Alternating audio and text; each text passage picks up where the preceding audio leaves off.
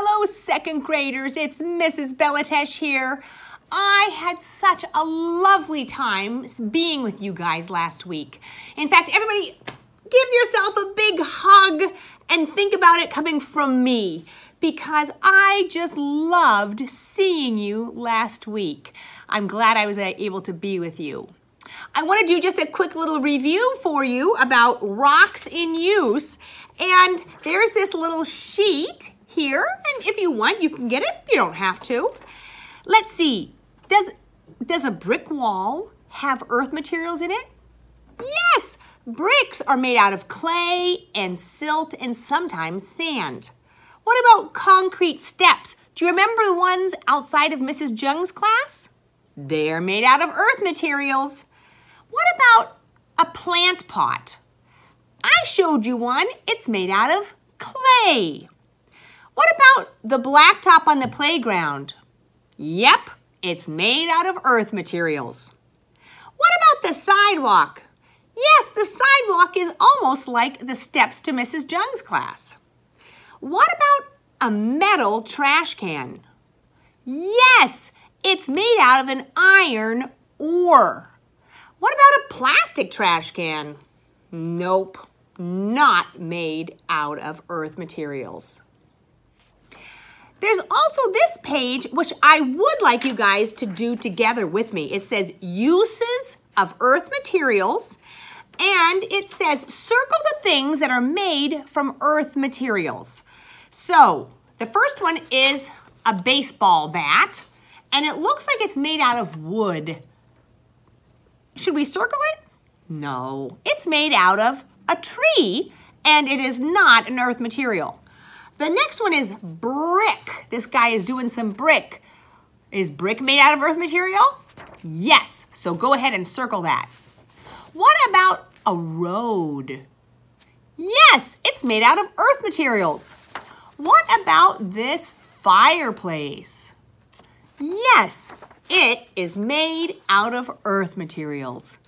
There are many things that we use every single day that are made out of earth materials.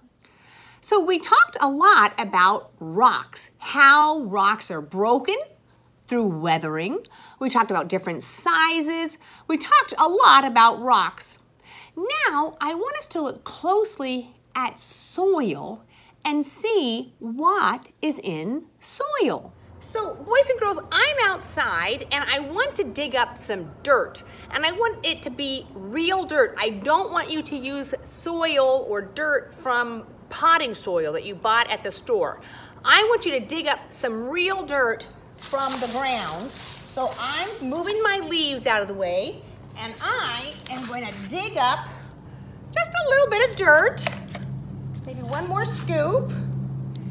And now I want us to take a close look at what is in the dirt. Okay, I have my dirt that I dug up from outside, and I have a piece of paper, and I'm going to put my dirt on the paper because I want to be able to have a contrast between the dark dirt and the whitish paper. So I'm going to take a scoop of the soil, and I'm going to put it right on top of the paper. Okay, here's my scoop of dirt. And I want to look really closely to see what's in this dirt. Okay, well, there's some leaves. I see some leaves in there from the trees, lost their leaves. This looks like a little seed. What else is in here? I definitely see some sand grains, and I can feel the sand when I touch the dirt and I move it around with my fingers. I can feel that there's sand and silt in it. So I see some like roots from plants that have died. A little bit of clay there maybe. It's sticky.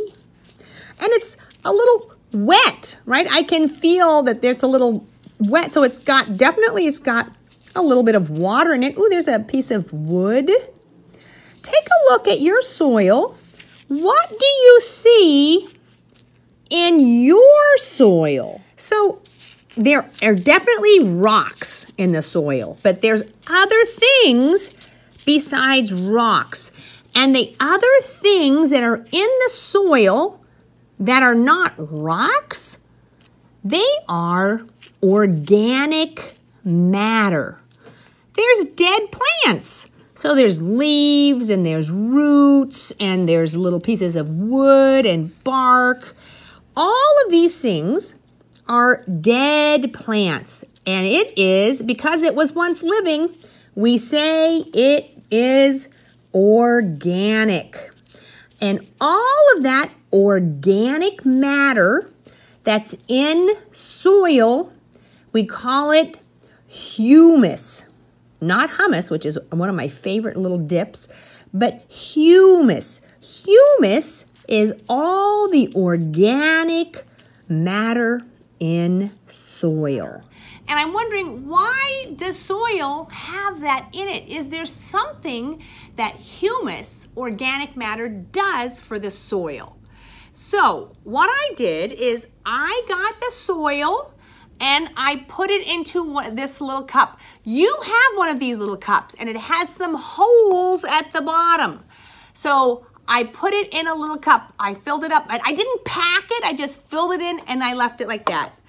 Then you guys also have a bag of sand.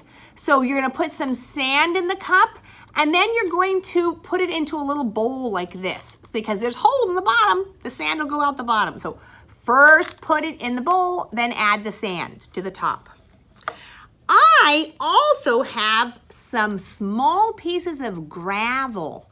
So I added it here. So now I have soil, sand, and gravel.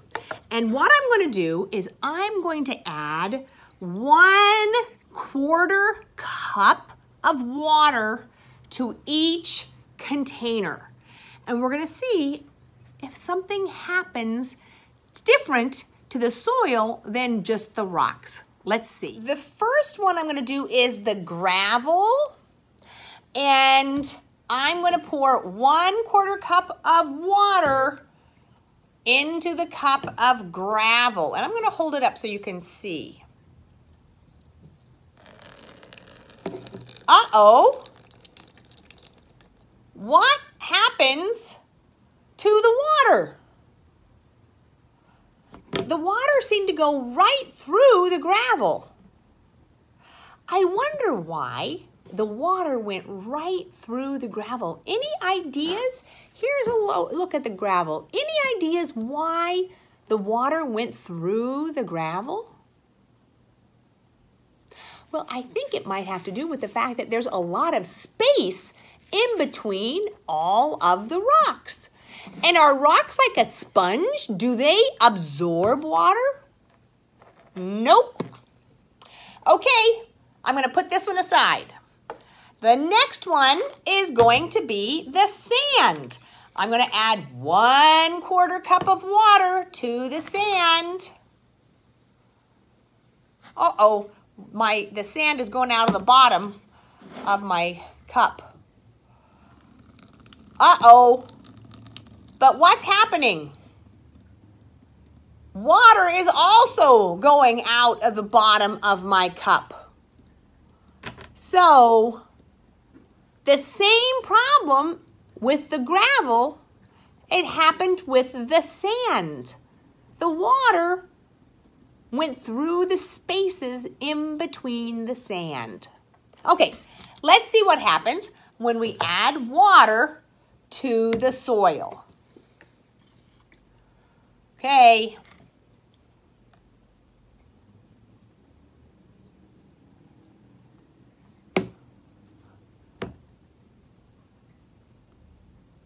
Hey! Oh, I have a couple of drops of water. But with the gravel and the sand, the water went right through. My soil is now wet. My soil is kind of like a sponge, It absorbed the water. It's holding on to the water. And what do you think might need water in order to grow? Plants.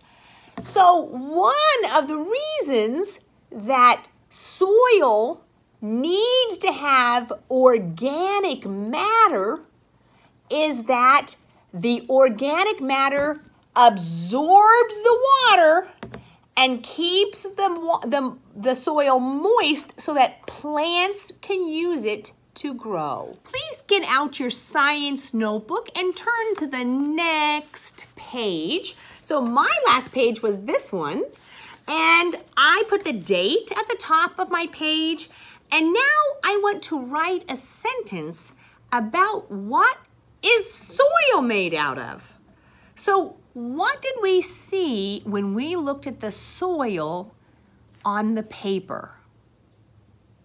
I'm going to write, soil is made of weathered rocks. And I put in parentheses, sand, silt, gravel, and organic materials. And I also put in parentheses, dead leaves, roots, bark, period. The organic matter is called humus, H-U-M-U-S, period. And then I wrote, humus acts like a sponge and absorbs water, period.